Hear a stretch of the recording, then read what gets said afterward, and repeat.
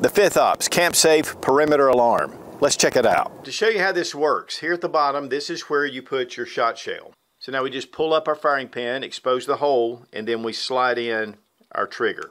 And when you pull it, it fires. So with our shotgun shell, we can just lift it up and place it into what they call the chamber. And so this allows you to be able to have this mounted. That detent's going to hold this into place. Just go ahead and screw that first screw in.